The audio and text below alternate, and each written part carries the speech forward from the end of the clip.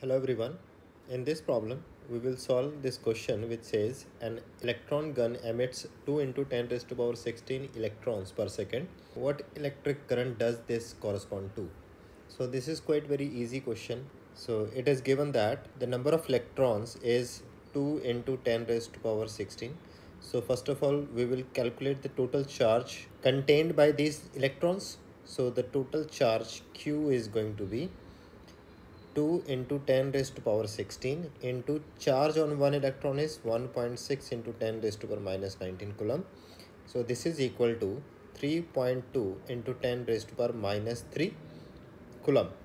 Now we know that current is equal to Q by T.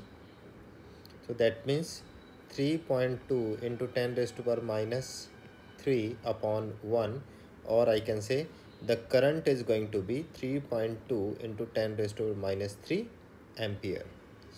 So this is the solution of this problem.